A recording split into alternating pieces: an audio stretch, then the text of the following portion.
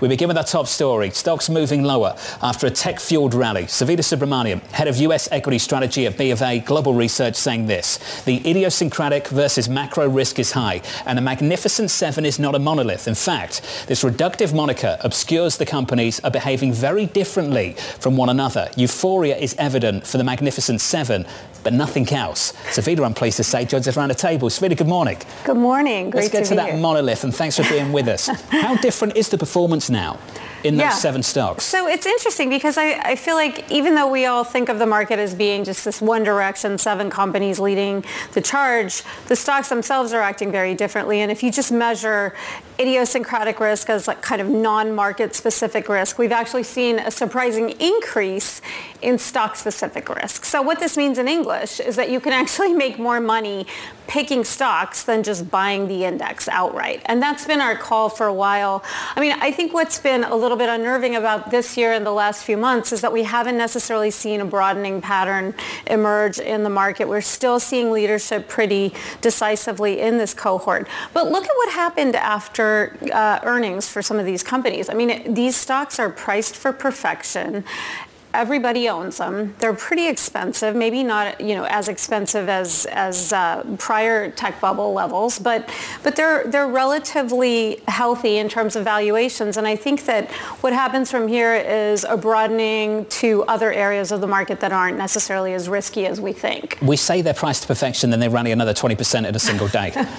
It's scratching my head. I just wonder what the takeaway from Friday's price action is. So, what I think was interesting is that one of the drivers for that big bump was initiating a dividend, a big growth company initiating a dividend. And I think that's a really important signal because, our call is that we're at a point where the next leg higher in equities is likely to be retirees maybe moving out of cash back into riskier sources of yield. Of course, this was predicated on the idea that the Fed was going to start cutting interest rates, which obviously is, a bigger question today when that happens, kind of how much, how soon.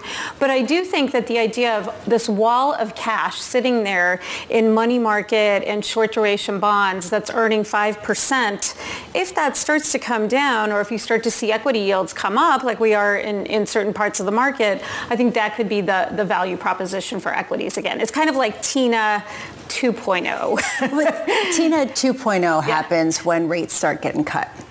Yeah. And the economy keeps chugging along. Exactly. How much does it shift your thesis if the rate cuts don't happen as soon as deeply as the market's currently expecting? Yeah. So, I think this is a slow evolution, but I guess I don't think you have to wait for the Fed to actually cut interest rates to think about equity yield. Because think about what's happening right now. The reason that the Fed might not cut is because of an inflation surprise. How do you want to protect against inflation? And I've said this before a couple of years ago. I think equity income is the best way to protect a retiree's assets from inflation as well as offering income. So that I think it becomes the name of the game again. And if you think about, a couple of years ago when we had rampant inflation, the Fed was hiking rates, equity income actually did really well. The high dividend yielding stocks were one of the best places to be in 2023's bear market. So why is it not working yet? Or 2022's bear market. Sorry. No, but I'm just wondering why isn't it working? Because I'm thinking, I'm looking at the Magnificent Seven or Magnificent Eight, whatever you want to call it. And you're right. It is diversification now away from the Magnificent Seven to the Magnificent Two in Meta and NVIDIA, basically, this year. How much do you start to question the thesis if it's not being borne out now? Well, I think that the reaction to, typically if you think about a big growth company initiating a dividend, a tech company initiating a dividend, that would be anathema. But I think investors want that. They want to see companies have capital discipline. They want to see companies returning cash. They want to see these big growth behemoths actually give us back a little bit of money. Financials.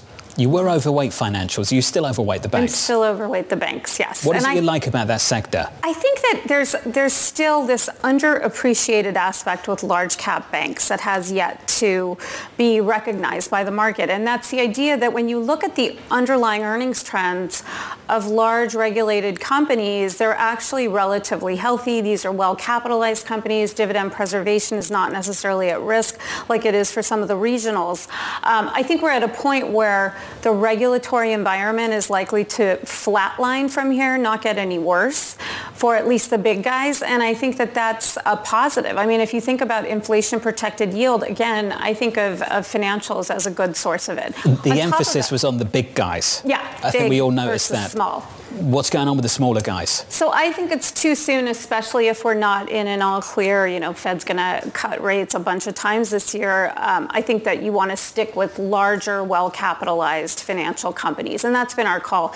I personally worry a little bit about small caps. And, we're bullish on small caps with a very big caveat that there are still a lot of smaller companies that are like banks, like real estate. There's a lot more risk around, just the fact that the Fed moved from 0 to 5. A lot of that attrition and that sort of pain is happening in the smaller benchmark rather than the larger benchmark.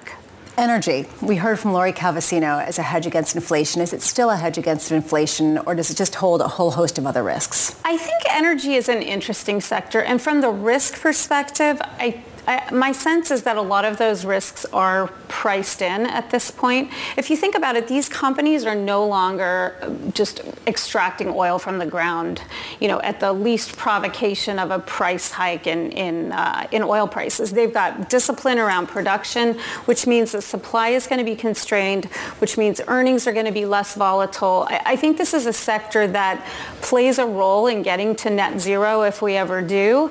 And it also is a source of really healthy yield. And the companies have told us they are laser focused on preserving cash return rather than, production targets. I think that's the big sea change in the energy sector, is that these companies now have discipline. It's very different from, prior to 2017. What do you pay attention to that's actually market moving versus just what we always get, which is the reason why everyone tunes it out? Right, the narrative. So, I think what's interesting is if you look at the data, there is one unequivocal statement I can make with total confidence.